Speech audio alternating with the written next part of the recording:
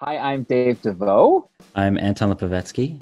As a team, we were part of the inaugural recipients of funding through the Bill Millard Artist Fund, which we're very grateful for, to support a project we've been working on called This Is It, which was commissioned by Nashville Children's Theatre and is set to have its world premiere in January in Nashville, Tennessee. The show is a contemporary musical. It's about young people becoming activists, young people mobilizing, young people getting their voices heard in response to violence in their schools. Anton and I were able to be in Nashville last October, and with some support from this fund, we were able to actually sit down and chat with teenagers in Nashville directly in a variety of different schools and sort of tell them a bit about the show we're trying to create and get a sense of what they thought it was and what it could be. It was a beautiful, very meaningful experience, one that I'm really grateful for. It's going to help us write the show in a really great way and make the show, I think, hopefully more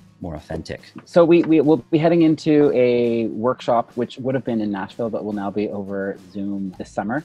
And then the premiere, fingers crossed, in one form or another in January, which I think will be sort of the beginning of a really big sort of artistic conversation between us and young people and their families and audiences. And hopefully it's something we'll be able to share with you very soon in the near future. The Bill Millard Artist Fund is a new program that's been running at the Arts Club for just over a year. In it, artists, administrators, artisans from across British Columbia can apply to the Arts Club for grants to put towards any professional development dreams that they may have. We are so grateful to be able to have this fund, and only have it because over 1,100 individuals made donations towards it.